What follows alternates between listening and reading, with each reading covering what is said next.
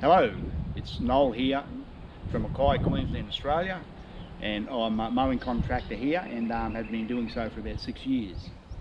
So when I first started mowing, I had trouble with the flaps that come with the machine, the big black flaps that come out here. They seemed to be always in the way and you couldn't get through gates and you couldn't block the flow of grass off or anything. And I found the mulch kit wasn't very effective anyway, especially if the grass got a little bit bigger. It just couldn't, it would bog down and make a hell of a mess. So this is the fourth Toro now, and anyway, I'll show you how it works. I've got a switch here, a triple bypass switch, and I can move that in. I use this with the right hand, and I can move it in or out.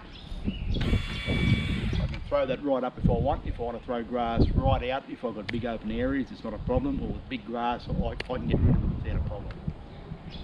If I've got buildings and fences where they're only 2 or 3 metres apart, or glass windows in buildings, or traffic, or anything where I don't want to throw grass or maybe stones onto, I can pull that back in and throw that grass out as far as I want. So anyway, I think anyone watching this now can see the benefits of it, and I'll follow up now with a few short videos that I've made over the years with bigger grass and with shorter grass with this in action. Okay, enjoy.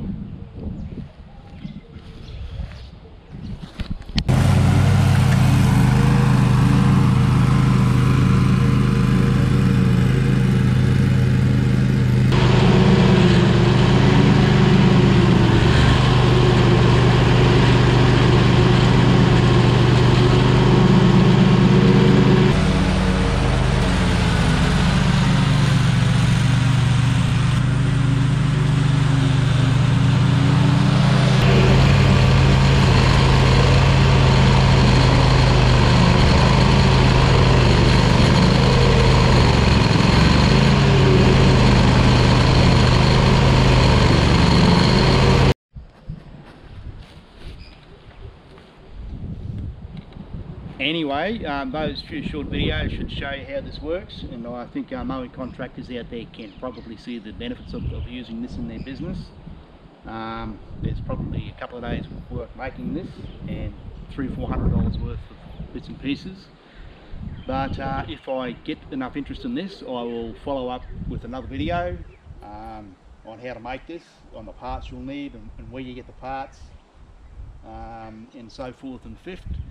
And I think how it works is you'll need to press the subscribe button, and then so you'll have access to the future video that I'll make of the making of the grass deflector. Okay.